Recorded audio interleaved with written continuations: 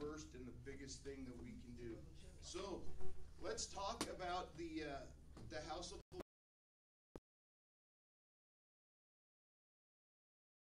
And this one I think is to me the most fascinating of how there was an evolution of this Pentecostal season into a time that we recognize that we have in the church today and in our own lives. But we'll go back with a little scripture study, clear back to Luke chapter 24, which the Savior shared with his apostles during the Last Supper. And we're reading so much in the Last Supper narratives about the sacrament, about the washing of feet, all those things that maybe we miss, that he says, and ye are witnesses of these things, and behold, I send the promise of my Father upon you. But tarry ye in the city of Jerusalem until ye be endued with power from on high. Now, this King James language is pulling out of the Greek with that word endued, which is a verb tense that we don't usually use with that word of endow. Endow from the Greek means to be clothed with. And so it means to receive a gift as if one was putting something on.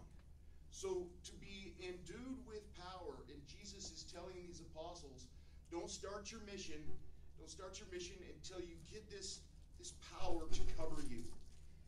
It's interesting that in Acts, after his resurrection, the Savior shows himself, this is verse 3 of Acts chapter 1, he showed himself alive after his passions by many infallible proofs, being seen of them 40 days, and speaking of the things pertaining to the kingdom of God.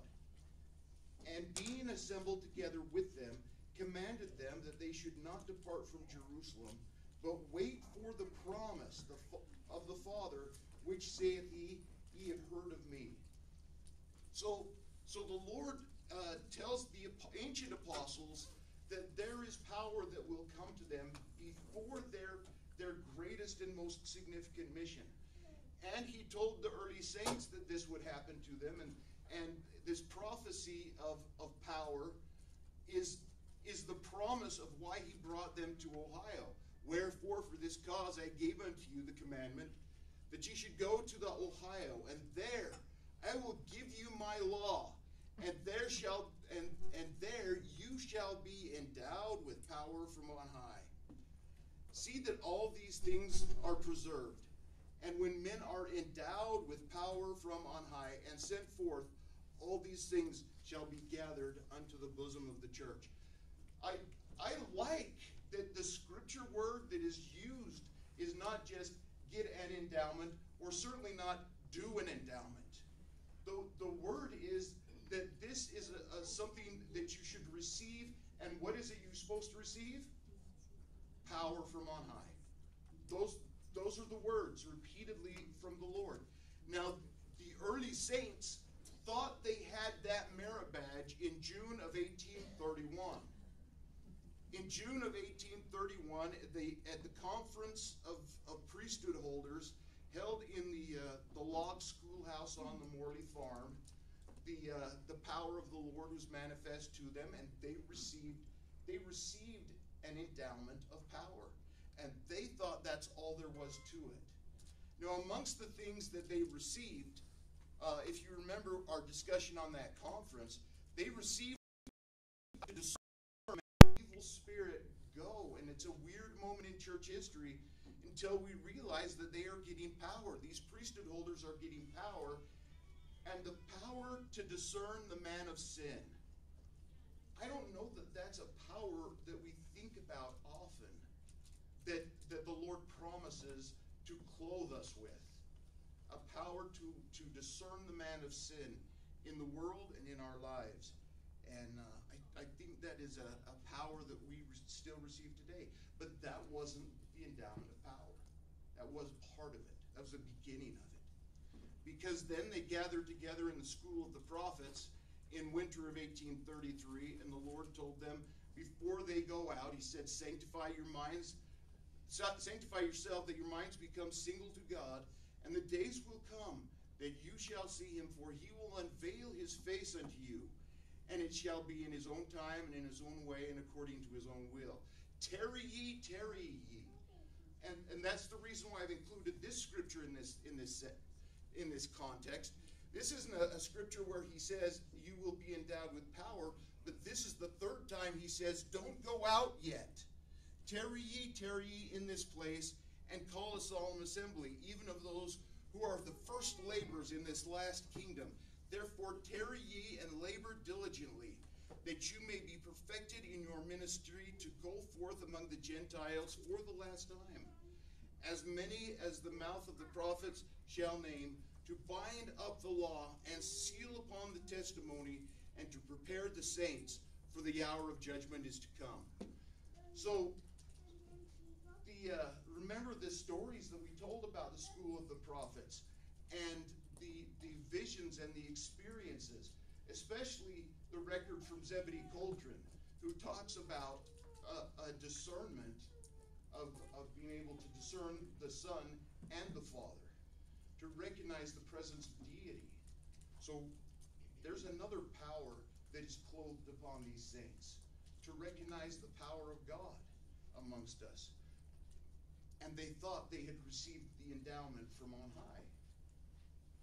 And then, in June of 1833, the Lord says, Yea, verily I say unto you, I gave unto you a commandment that you should build a house, in the which house I designed to endow those whom I have chosen with power from on high. For this is the promise of the Father unto you. Therefore, I command you to tarry, even as mine apostles in Jerusalem. I hope you can see this pattern through the scriptures of Jesus Christ telling his servants that the Father has a promise to give them. And the promise of the Father to them is an endowment with power from on high. I'm not keen on just completely changing Latter-day Saint vocabulary, because maybe this even feels or tastes a little too sacred to throw that word around. But the ordinances that the Lord is about to reveal in Kirtland are not just a ceremony. It's not just a thing you do when you go to the temple. It is a promise of an endowment of power from on high.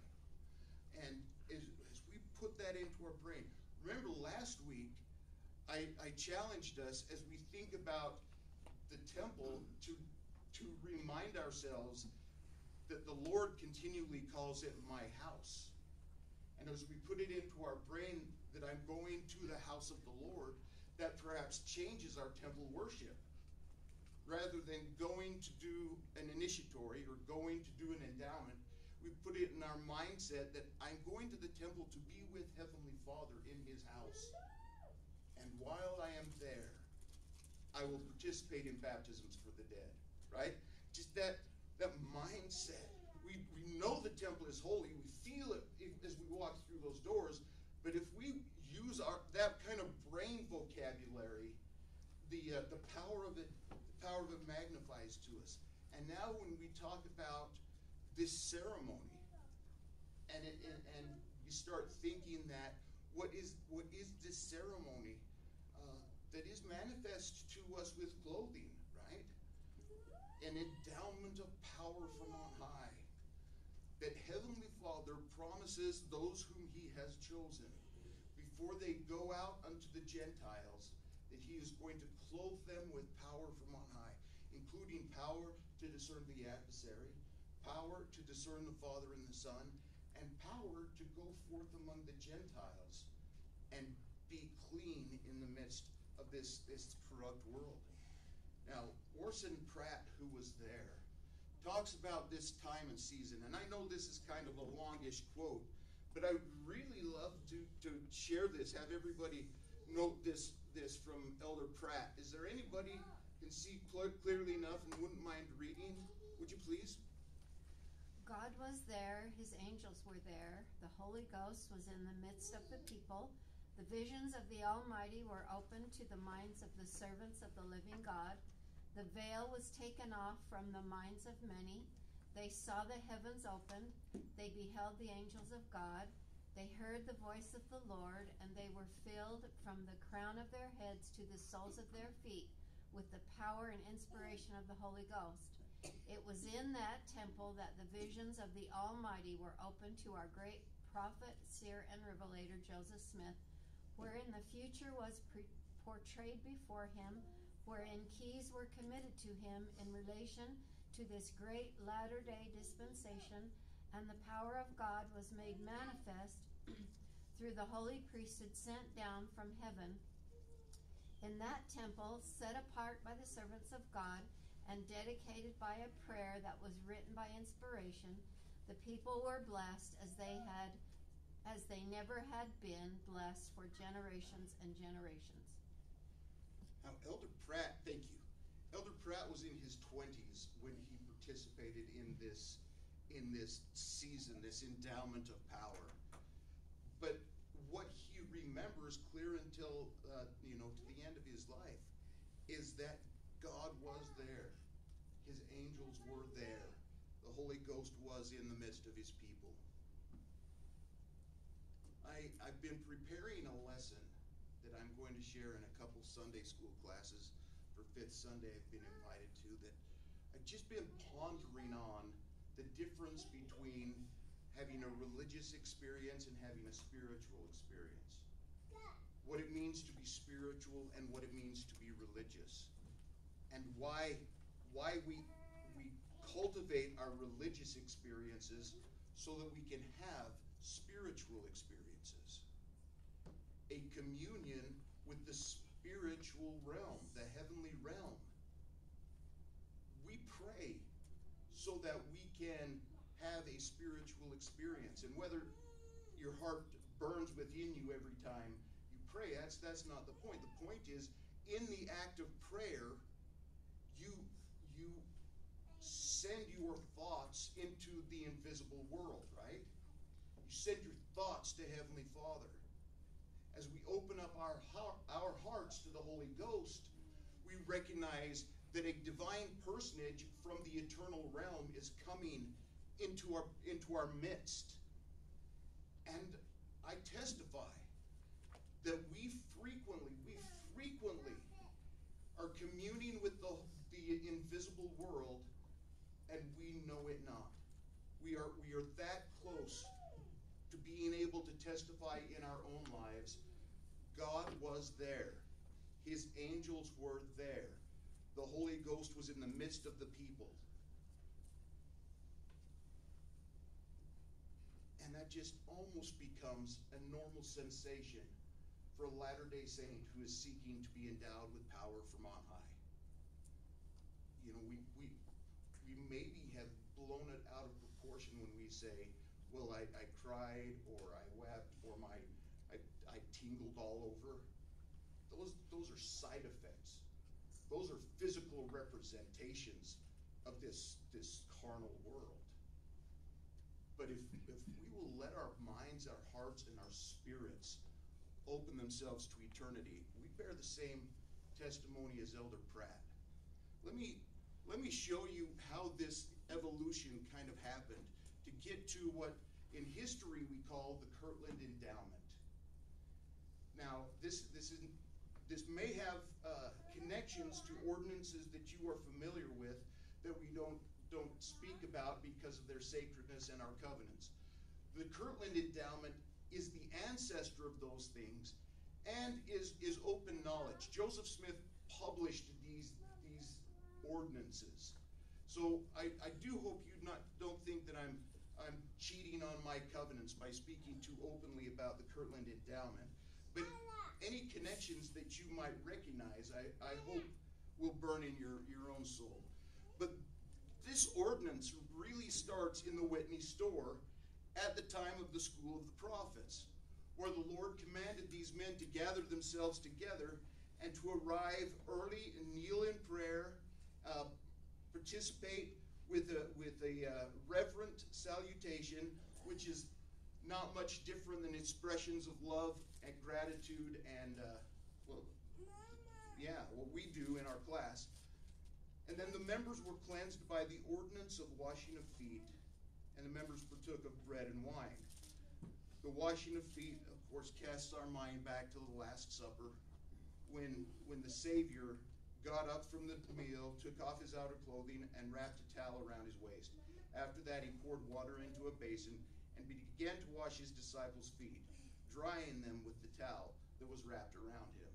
That might not be the language you're familiar with in that verse from John 13. We read the King James. I have secretly made it a practice to use different versions of the Bible whenever I put these up here for a couple of main reasons. Number one, they're often more clear. Number two, I think it's a good thing for Latter-day Saints to familiarize ourselves with different language than the habitual language we just King James repeat by rote. And number three, because my son, who is a seminary teacher, used a quote from the NIV in a class, and his principal scolded him. And so I'm proving that I am the boss of his principal, and he can't touch me. But it's good, I think, because as people are converted, they're maybe more familiar with different versions. So there's this app, Blue Letter Bible. Blue Letter Bible is awesome. And you can put them side by side. And Sister Holland, in her last address, she quoted from Thessalonians in the new, what is it? The NIV? NIV, thank you. Right? Yeah. Elder Uthorpe uses the NIV all the time. And the In NASB. general conference. Yeah. Yeah. Yeah. I wouldn't worry about So mostly I just want this unnamed principal to grow up. But please remember that part of this ordinance was also that while they were eating, Jesus took bread, and when he had given thanks, he broke it and gave to the disciples, saying, "Take, eat, this is my body." Then he took a cup, and when he had given thanks, he gave it to them, saying, "Drink from it, all of you. This is my blood of the covenant, which is poured out for many for the forgiveness of sins." So, some of this ordinance seems like it's some distant and far thing, but I want to put it in the context as an ancestor, not the posterity of what you and I know. Because it's the Doctrine and Covenants commandment saying, "Ye shall not receive any among you into this school, save he is clean from the blood of this generation." And he from the blood of this generation, right? That's the point. They've already been baptized for the remission of their sins, so they're being cleaned for a second thing. "And he shall be received by the ordinance of washing of feet. For unto this end was the ordinance of washing of feet instituted. And again, the ordinance of washing of feet is to be administered by the president or presiding elder of the church. It is to be commenced with prayer, and after partaking of bread and wine, he's to gird himself according to the pattern given in the 13th chapter of John's testimony concerning me." And so Joseph Smith gathers the elders together in the school of the prophets. And in the history of the church, he says, "Each elder washed his own feet first, after which I girded myself with a towel, washed the feet of all of them, wiping them with the towel with which I was girded." And in the expression of this, many of the brethren saw a heavenly vision of the Savior and concourses of angels and many other things. So being cleansed qualified them to have that exchange with the unseen world, right? We've talked about the school of the prophets. We went through this in previous classes and talked about the glory of that. But now, after the school of the prophets experiences, President Smith and President Rigdon go back to their primary occupation of translating the Bible and working with the Old Testament. And they start learning Hebrew. And they immerse themselves in this Old Testament world. And the Lord in the Old Testament world teaches them a little scripture study about Moses and Aaron. As the Lord said, then bring Aaron and his sons to the entrance of the tent of meeting and wash them with water. Take the garments and dress Aaron with the tunic, the robe, the ephod itself, and the breastpiece. Fasten the ephod on him by a skillful woven waistband. Put the turban on his head and attach the sacred emblem to the turban. Take the anointing oil and anoint him by pouring it on his head. So in the house of the Lord, as Joseph Smith and Sidney Rigdon and Frederick G. Williams are organizing this to receive this prophesied endowment of power from on high, they see this ordinance to be taking place at the door of the tabernacle, or at the entrance of the tent of meeting, right? So they begin to think about this, and they receive the revelations. And W.W. Phelps, who's a counselor in the presidency of the Church of Missouri, he's a counselor to David Whitmer, and that church presidency, which is what they called him, they didn't call him the stake president, they called him the president of the church in Missouri. But that presidency has come to Kirtland for this event. And President Phelps writes this experience back to his wife, who's still living as a refugee in Clay County with the rest of the saints. In Clay County. Can somebody please read President Phelps to us? Who can see clearly enough? Lynette, will you take that? Our meeting will grow more and more solemn and will continue till the great solemn assembly when the house is finished. We are preparing to make ourselves clean by first cleansing our hearts, forsaking our sins, forgiving everybody all we ever had against them, anointing, washing the body, putting on clean, decent clothes, by anointing our heads, and by keeping all the commandments. As we come nearer to God, we see our imperfections and nothingness plainer and plainer. I would like to stop here, and that's why I put the periodic table application on this one. Because I'd like to just pause here and bounce this one to the class, seeking your commentary on what you've learned from President Phelps, maybe even about the endowment of power. And I will sit down for two reasons. Number one, it's an educational strategy that shows you it's your turn to talk. And secondly, I'm recovering from an injury. What injury, you ask? 1983 through 1995.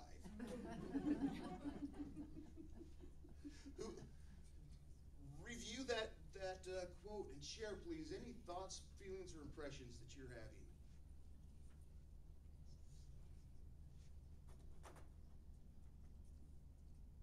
Come on, I sat down and everything. I'm really struck by the amount of preparation that's going on. What kind of preparation? The cleansing your heart, forsaking sins, forgiveness, just like really sort of like those 10 days between Rosh Hashanah and Yom Kippur. A significant soul check, right? Cleansing ourselves. Being cleansed by ordinance is maybe not as big a deal as that preparation. I like that. Was it over here? And then back over here.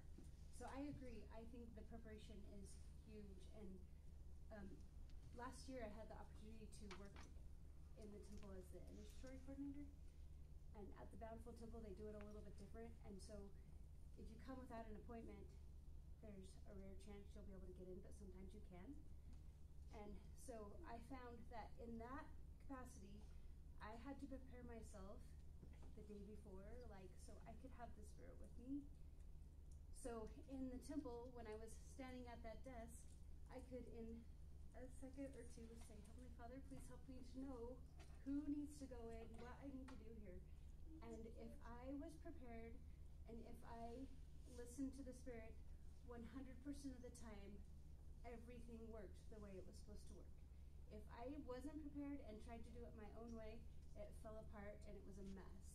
But I could see, so as I was reading in Saints about how they were so prepared, they had read the scriptures, they were prepared for this endowment, that they did have the Lord's power, and they could have, and so can we. And I loved having that experience in the temple. I'm having a hard time doing that in my own life outside of the temple. Thank you. Now, here, and then Mackenzie, was it you? I saw another one over here, but we'll go here. I kind of think that the strategy of it all reminds me of preparing for the Sabbath. You know, on we have to get up early to get ready, but we have showers on Saturday. We do all of everything's caught up on Saturday, so that Sunday is Heavenly Father's Day. And then we hope that when we take the sacrament, we have prepared in there for that. It's a mini ordinance almost, because we're not going to wash the feet, but we've showered. I think it's symbolic, preparing to be clean to go to church, and dressing in our nicest clothes and going with contrite hearts. And I was going to say a really mellow spirit, but that doesn't happen to me very often. But I think we're always preparing as members of the church, because we never know what the Lord's going to say. Sister Bradbury, I need you to do this today, and that has happened. And when you're not prepared, it throws your whole day out the window, because you haven't done all the steps. You know, like I'm late in my prayers, and I'm late in my scripture reading, and I'm thinking, why didn't I just do it first thing? I would have been so ready for this. So I just think it's an everyday thing now. For them, it was a whole new way of living. But for us, it's the typical. Thank Should you. be the typical. I love what you said, and I appreciate that you reminded us that the taking of the sacrament of the Lord's Supper was and is part of this whole thing. It's not a separate ordinance, it's a piece of the bigger endowment with power. And over here, yes. Susan. By doing all these preparations, it seems to me that they've opened themselves up to the ultimate humility, being humble before the Lord, and kind of like being a clean slate, where they could just absorb all of this that was going to come to them. I agree. Lynette? It's kind of what she was saying, just that last sentence, that the closer they came to God, the less they relied on themselves, the more aware they were that they were dependent on Him in all ways. And maybe not feeling bad about themselves, just that they needed Him to take care of things because they couldn't do it alone. Yeah, he doesn't seem to paint for us to be aware of our imperfections as a shameful or an embarrassing thing, right? It is an enlightening thing. Thank you for showing me this thing. Thank you for teaching me. Thank you for correcting me. I'm very grateful for your comments, and I especially want you to notice that one of President Phelps's points for personal preparation was forgiving everybody. So, and there's a space in there, and their bodies in that time were expected to do a ton. And so that even includes yourself and your own body, wherever you My felt like you goodness. felt. I thank you for that. And I would just assumed that was President Phelps's way of writing in 1836, but he made that. And not to me right now. But it's delightful that the Holy Ghost, either President Phelps meant something or you learned independently. Yep. A divine truth. Just looking at it, how often do we do it backwards? And he ends with the outward, keeping all the commandments and wearing decent clothes. And how often do we do that backwards? Well, I'm keeping all the commandments, whatever. But he said first, cleansing our hearts, and then outward, and doings, keeping all the commandments. And so how the Lord really looks at our hearts first. And the forgiving part is two phrases: forgiving everybody, all we ever had against them. That means it's really hard. It's a big deal, right? And it is really hard. Because I still hold a grudge against Alta High School for cheating us out of a state championship in 1983. For me, it's focusing on mind and body. Just appears that they were cutting everything else out and narrowing their scope down. Thank you. I agree. And so let's talk about some of the side effects. So Joseph Smith says, at about 3 o'clock p.m., I dismissed the school and the presidency, or I dismissed the school, and the presidency retired to the loft of the printing office, where we attended to the ordinance of washing our bodies in pure water. We also perfumed our bodies and our heads in the name of the Lord. This is kind of a cool thing. I wish we could convince our cousins of the Community of Christ to rebuild this. The printing office, a regular-sized Kirtland building for the time, next to the temple. I hope that helps us see how magnificent the temple is not only now, but it absolutely would have been to them, because they go to the attic floor of the printing office, which they're using as their church headquarters, and there at the doors of the tabernacle or the entrance to the tent of the congregation, they washed themselves with pure water and perfumed their bodies and our heads in the name of the Lord. The perfume they used was whiskey and cinnamon, which which is a basic. and what do we know about strong drinks? It's for washing. That is right. Which means that this initial endowment smelled like a University of Wyoming football game. Recognize that smell anywhere.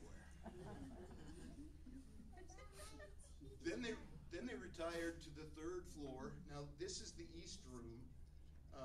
This ordinance would happen in the west room, but I just like this old picture of it in its natural state. But you just come up the stairs and onto a landing, and then you go into the east room, and you pass through these 4 other rooms to come into the quorum room, the furthest to the west. And while gathered there, this is all Joseph Smith, at early candlelight, I met with the presidency at the west schoolroom in the temple to attend to the ordinance of anointing our heads with holy oil. Also, the councils of Kirtland and Zion met in the 2 adjoining rooms and waited in prayer while we attended to the ordinance.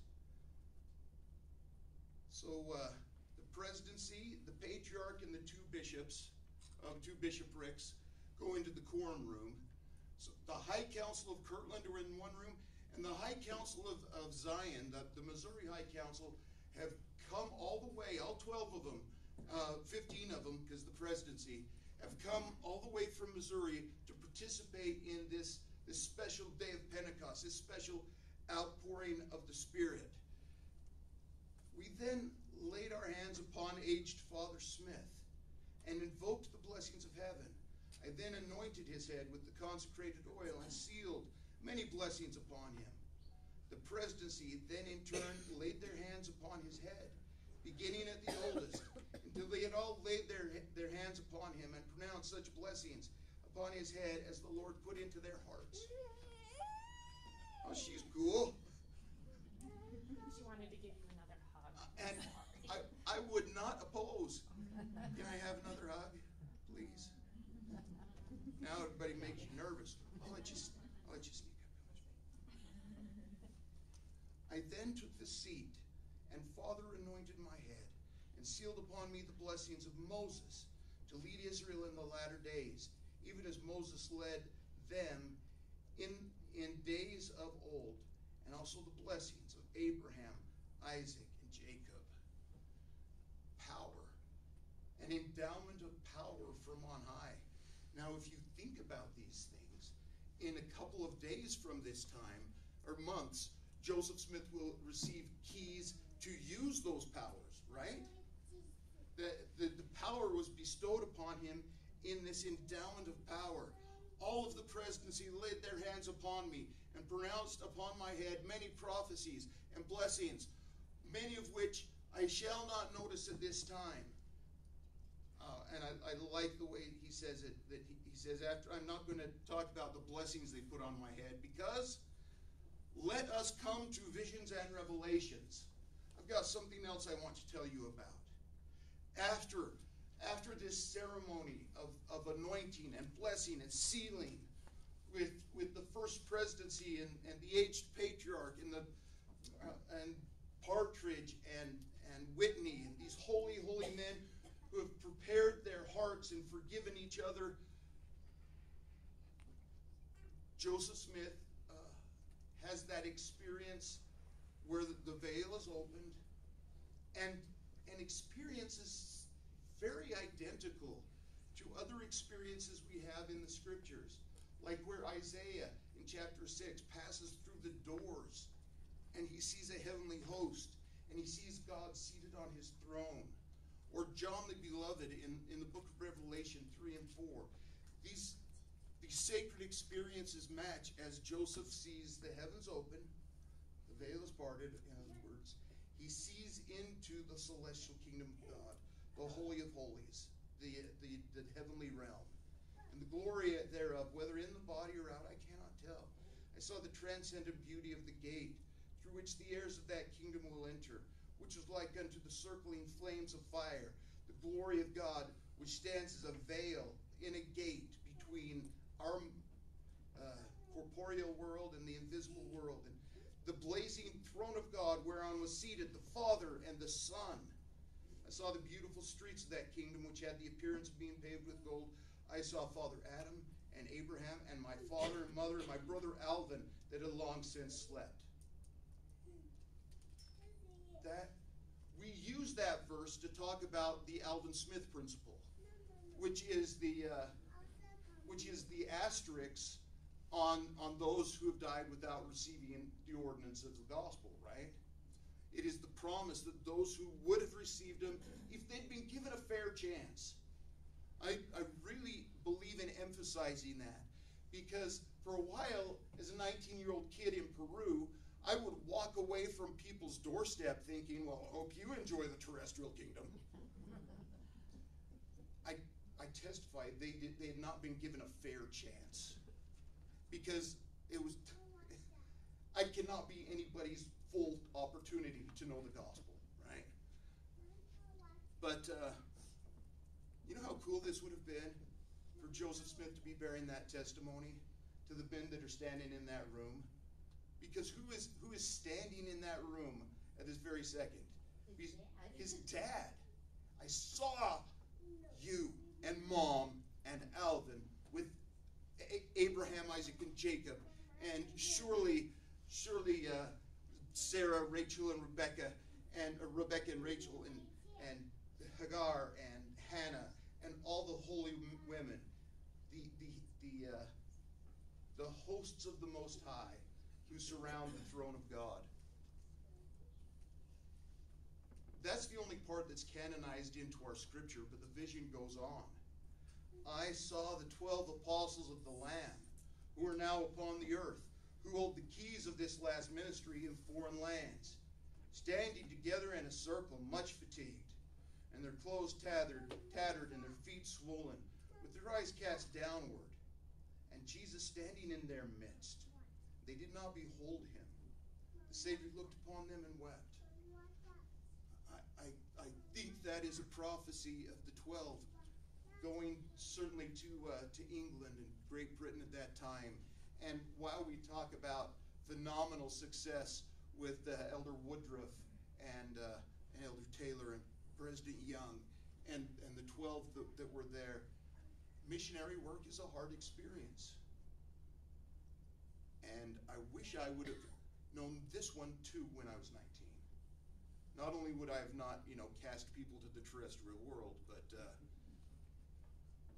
I stood in zone conferences with our clothes tattered and our feet swollen and our eyes cast downward, because it's hard. And sometimes we stand in elders' quorum meetings and in presidency meetings and Relief Society gatherings. And we stand together and we talk about our ministry, and we are much fatigued, and our clothes are tattered, and our feet are swollen. And I've really, really tried hard to get that family back to the kingdom. I've really, really tried hard to get my cousin or my sister or my neighbor, and it's just not working out.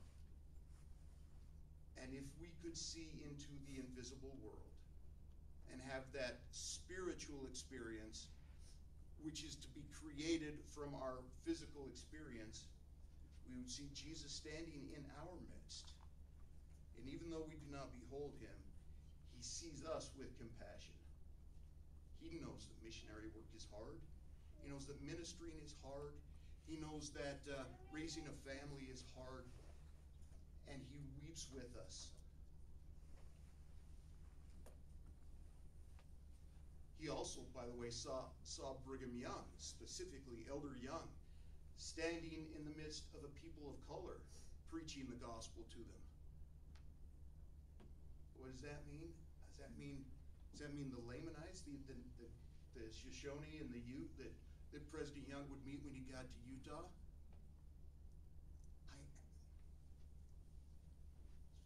Turn the camera off for a second. I almost believe it's a reference to things that President Young did on the other side of the veil.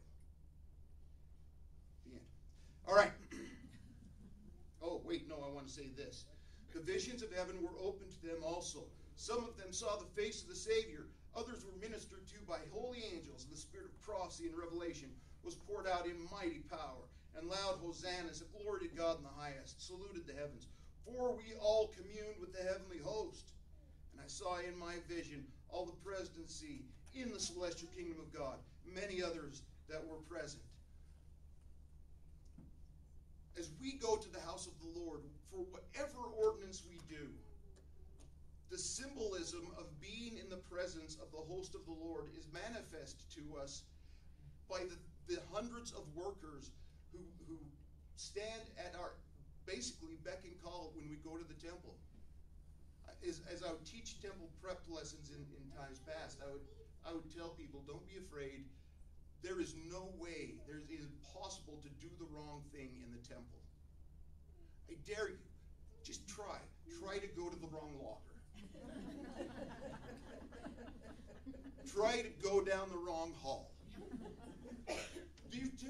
There is a ministering angel standing at every portal. There is somebody who doesn't know that their full calling as a ministering angel is just to do this. But that symbolism testifies to us of what we are not seeing in the invisible world. As we live our lives but don't recognize that the ministering angels are all around us. As Elder Holland has said, both seen and unseen, both mortal and immortal. So then, on Friday the 22nd, they bring in the Quorum of the 12.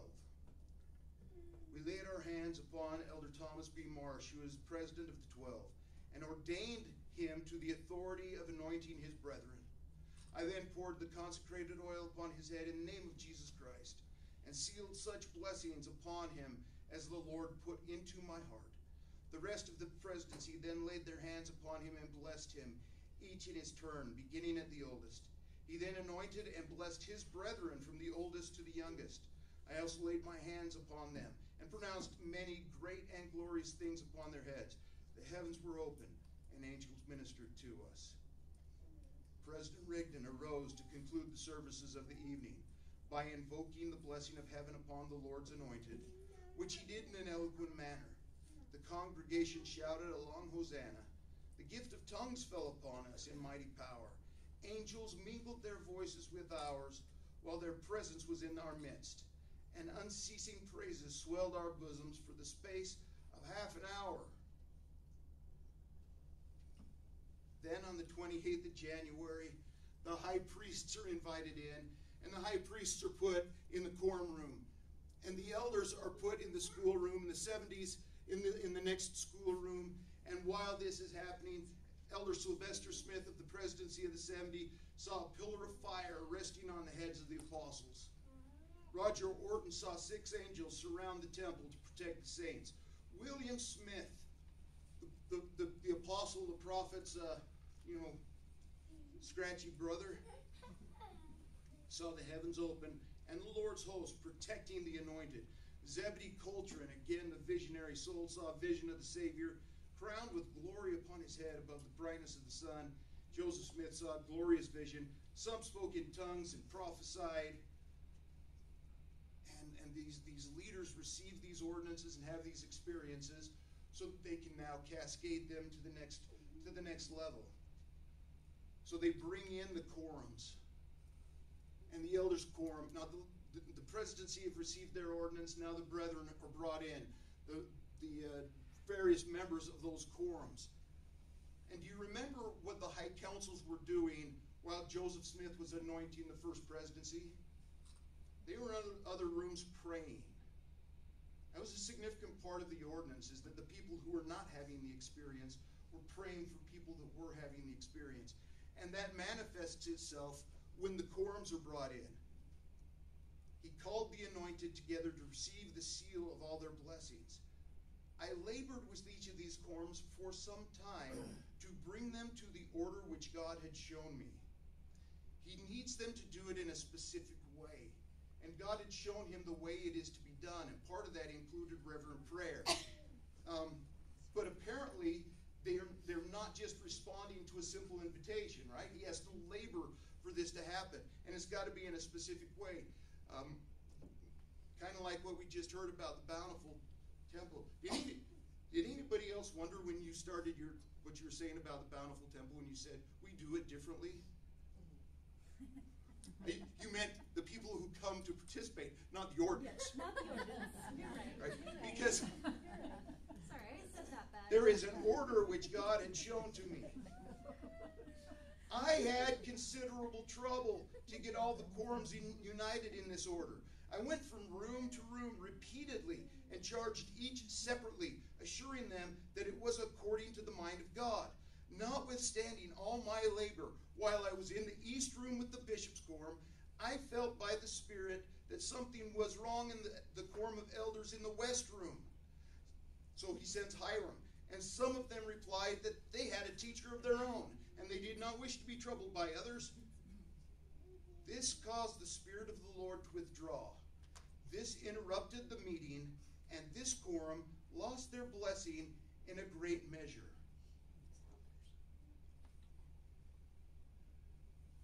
Sometimes we do have, not necessarily even a streak of rebellion, but a streak of independence, don't we? That we have our lead. We know the way we want it to go. We don't need somebody from the next level telling us that there is an order to do things. And I just picture Joseph Smith knowing from the past 3 days that he's had in the temple, the experience that all these people ought to be having in the temple, and they're not, because he just won't listen. Just won't humble themselves to do it the way he's trying to tell them to do it. But the other quorums were more careful, and the quorum of the 70 enjoyed a great flow of the Holy Spirit. Many arose and spoke, testifying that they were filled with the Holy Ghost, which was like fire in their bones. So they could not hold their peace. They could not hold their peace, but they were constrained to cry, Hosanna to God and the Lamb, and glory the highest. These experiences all happen before the temple is dedicated, which we'll talk about next week. But then, after the dedication of the temple, the ordinance of washing was administered to about 300 priesthood holders. And then on April 6th, the ordinance was repeated for about 400 men. Now, the ordinance will evolve again when we get to Nauvoo to include our sisters. But this part was about the brethren receiving their ordinances. But Joseph said of this occasion, I left the meeting in the charge of the 12 and retired about 9 o'clock in the evening. I love that. That's a first statement that presiding officers don't have to be there all the time. Anywhere all the time, right? Joseph Smith himself said, the 12 have got this. And he retired about 9 in the evening.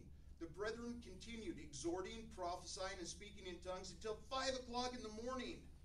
The Savior made his appearance to some, while angels ministered to others. It was a Pentecost, an endowment deed, long to be remembered. For the sound shall go forth from this place into all the world, and the occurrence of this day shall be handed down upon the pages of sacred history to all generations.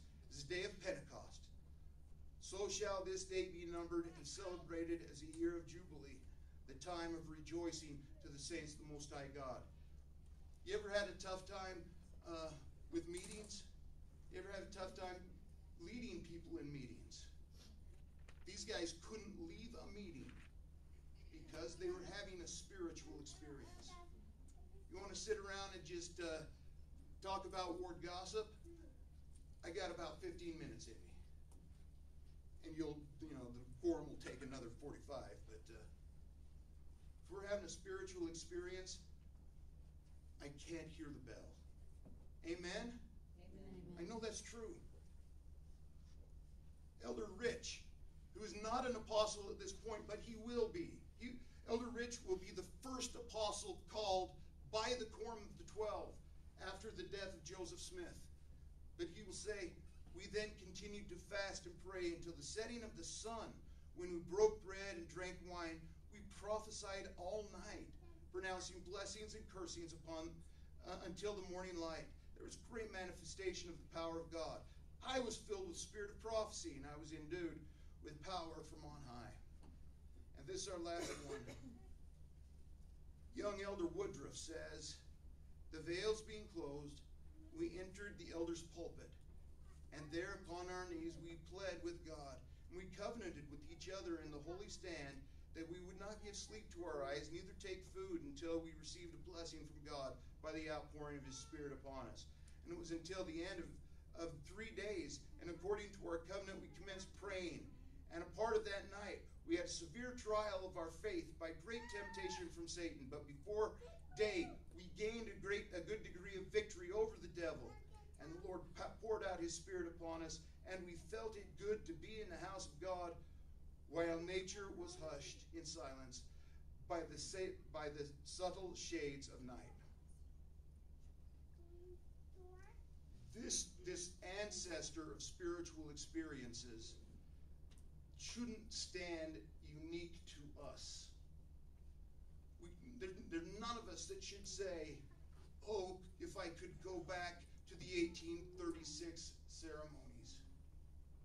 Because that was the ancestor.